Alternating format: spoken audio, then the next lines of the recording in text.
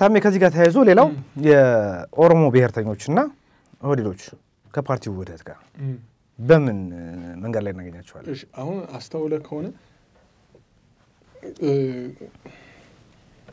የኦሮሞ ብሔርተኞች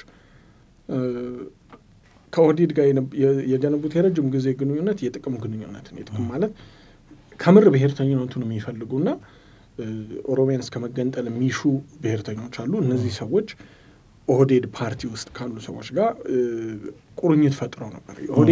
የኦህዴድ ፓርቲ ሰዎች ደግሞ ከህወሓት ጋር ከነበራቸው ትግል እነሱ ለስልጣን ነው ከህወሓት ጋር ከነበራቸው ትግል አንፃር ኦሮሞ ብሔርተኞችን ተጠቅመው ይሄ ኦሮሞ ፕሮቴስት በተለምዶ የሚባለው እኔ ኦፒዲዮ ፕሮቴስት ምለው የኦፒዲዮን ፕሮቴስት ነው የቀረበው። አሁን እቺ የመደመርና የፓርቲው ውህደት ጉዳይ የመጣያ ጉዳይ ሆናለች። ምክንያቱም ብሔርተኞቹ በፍጹም ኤትኒክ ፌደራሊዝሙን ይፈልጉታል፣ ያምኑበታል። ሲቻል እንደውም ኦሮሚያ እንድትገነጠል ይፈልጋሉ። ከኦፒዲዮም ጋር የተባበሩት ያንን ግብ ለመድረስ እንጂ ኦፒዲዮ ስልጣን ይዞ ኢትዮጵያን እንዲመራ አይደለም። እስከ ቅርብ ጊዜ ድረስም እነ ጀዋር ብጥብጥ ሲያካሂዱ የነበረበት አንደኛው ምክንያት ይህን የፓርቲውን ውህደት ለማደናቀፍ ነበር። አሁን የፓርቲው ውህደት በኦህዴድ መሪነት የማይቀር እውነታ ሆኗል። ይህ ደግሞ ጠቅላይ ሚኒስትር እስካሁን በኦህዴድ ላይ የነበራቸውን ስልጣን እጅግ በጥፍ ይጨምርላቸው። ምክንያቱም ኦህዴድ የሚባለው ፓርቲ እስካለ ድረስ የጠቅላይ ሚኒስትር ስልጣን በኦህዴድ ላይ ኦህዴድ ውስጥ ባሉ ሰዎች ብቻ ነው የሚወሰነው። በካድሬዎቹ በማዕከላዊ ፓርቲው በማዕከላዊ ኮሚቴው በስራ አስፈጻሚ ቅብጥር ሲው አሁን ግን ኦህዴድን አይፈልጉትም ጠቅላይ ሚኒስትር አብይ። ለምንድነው የማይፈልጉት? ኦህዴድ የሚባል አይኖርም።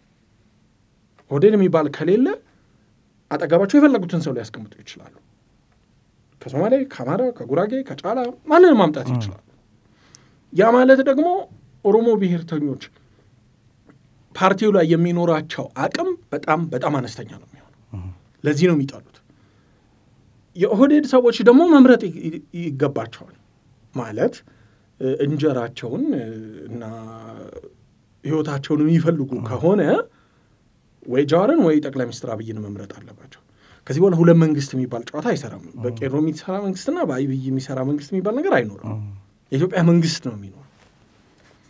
ስለዚህ እቺ መስመር በጣም በጣም ወሳኝ ነች። አሁን የኦህዴድ ካድሬዎች መምረጥ ይጀምራሉ። እስካሁን መንገድ ጀዋር ሲያዘጉ ሲተባበሩ የነበሩ ቄሮ እያሉ ሲረብሹ የነበሩ አሁን መምረጥ ይጀምራሉ። ሲመርጡ ደግሞ ማንን እንደሚመርጡ እናያለን።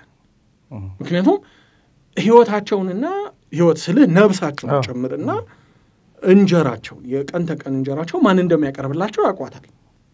ያቺ የምትገኘው ከኢትዮጵያ እንጂ ከሆነ ከዳያስፖራ በሚመጣ ወይንም ከአክቲቪዝም በሚመጣ ብር አይደለም።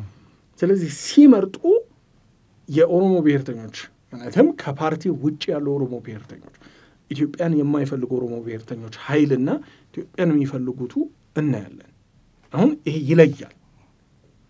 ስለዚህ የፓርቲው ውህደት አንደኛው በጣም ወሳኝ የሚሆንበት ወሳኝ ብቻ ሳይሆን ኮንሲኩዌንሻል የሚለው ተጽዕኖውን የምናይበት ክልል ቢኖር ኦሮሚያ ነው የሚሆነው።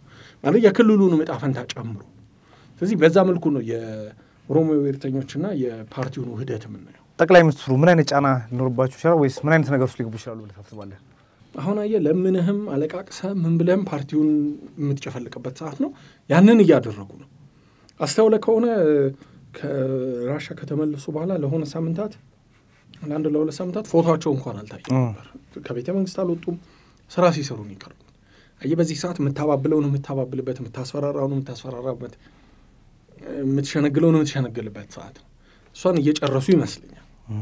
ስለዚህ አሁን መደመር የሚለውን የተደመረውና ያልተደመረውን ኦሮሚያ ላይ ማየት እንጀምራለን።